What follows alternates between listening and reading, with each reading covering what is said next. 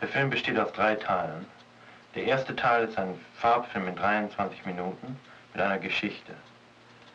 Die Geschichte, ein Mädchen aus Philadelphia folgt einer Einladung nach Südfrankreich.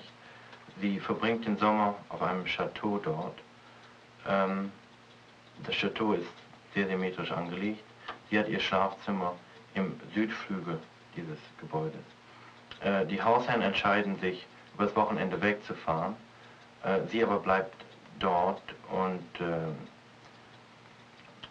nimmt einen Schwan aus dem Teich, die sie also vorher schon lange beobachtet hat, und nimmt diesen Schwan mit in ihr Schlafzimmer.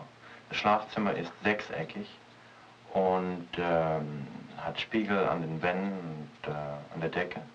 Und man sieht nach einer turbulenten Szene, sieht man also zerbrochene Spiegelglas sowie Daunen des Schwanes auf dem Fußboden verstreut. Dieser erste Teil endet dadurch, dass das Mädchen durch eine Allee die Hausherren bei ihrer Rückkehr begrüßt. Also mein wichtigstes Anliegen in diesem ersten Teil ist die Qualität der Farbe. Und zwar möchte ich die Farbe so haben wie die amerikanischen Zigarettenreklame für Pfefferminzzigaretten, Mentholzigaretten. Ich glaube, dass das also nur für mich möglich ist, wenn ich also sehr gute technische Hilfe von kommerziellen Filmleuten bekomme.